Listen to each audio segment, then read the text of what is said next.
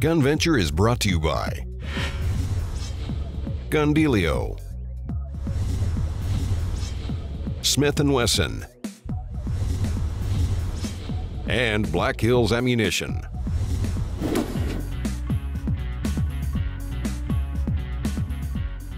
In the heart of Bend, Oregon, Nosler makes bullets, ammo, and rifles. So we took all three to the high desert for some shooting. So Zach, Nosler's been making some new cartridges the last few years. You started out with the 26 Nosler, right? Correct. This last year we came out with the 28 Nosler. Both the 26 and 28 are really magnum cartridges, high velocity stuff. And now we have the 30 Nosler, the latest introduction to the Nosler cartridge family. Everybody loves 30 caliber in America. Right.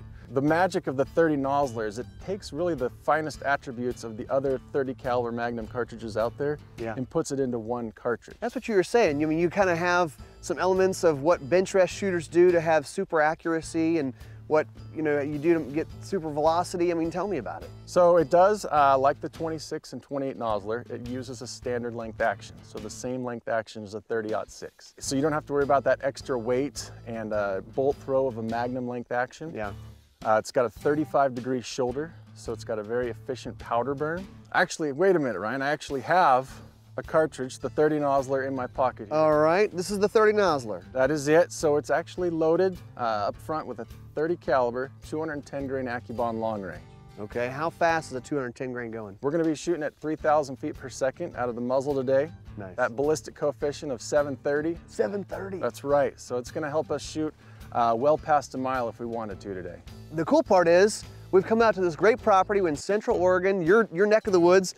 We've got targets all the way out to past a mile. So we've got the 26, the 28, and the 30 Nosler, your rifles, your ammo. Let's see how far we can stretch these things. Let's do it. Chris, I'm ready to do some shooting. Well, your rifle's zeroed, my rifle's zeroed. I feel pretty comfortable. Yep. And we've got a ton of targets. We got a ton of targets out there going way out there. I've got the 28 Nosler. I've got the 30. So let's, we got some spotters that are gonna help us out. Let's shoot. I blame anything that happens on the spotters. Always, always. Chris and I jumped on the rifles, and Michael manned the spotting scope. A lot of rounds went down range, with hits getting longer and longer. But even target shooting has its hazards. Nice. Good hit.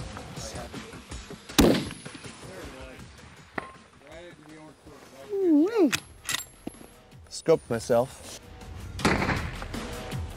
Well, what happens when you're shooting at angles and you're getting right up on the gun? Well, that's what happens. Chicks dig scars, right? Hey, wipe it off. There's shooting to be done. How do I look? Do I look cool? Okay, you ready? Yeah. Same elevation, daylight left.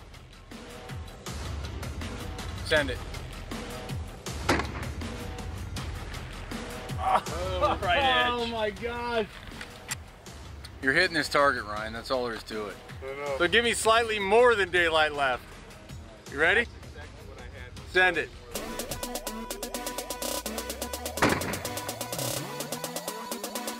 There it is, money shot. Bam! How far is that? That's hang on here. That's 1,180 meters, so that's 1,300 yards almost. That's far. That's fun.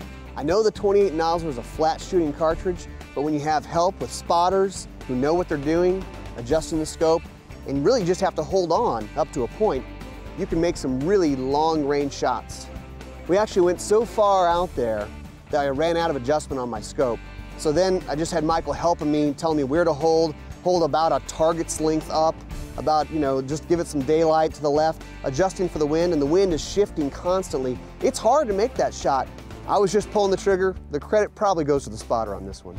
The 30 Nosler is like a 300 Win Mag on steroids. A great shooter. I'm only holding 28 minutes of elevation at 1,300 yards. That's like half of what you do with a 308 at 1,000 yards. What a flat shooting rifle, and it really isn't that punishing. For some people, long range shooting is a challenge. For me, it's a huge challenge. Of course, it helps to have really good gear and a really incredible cartridge.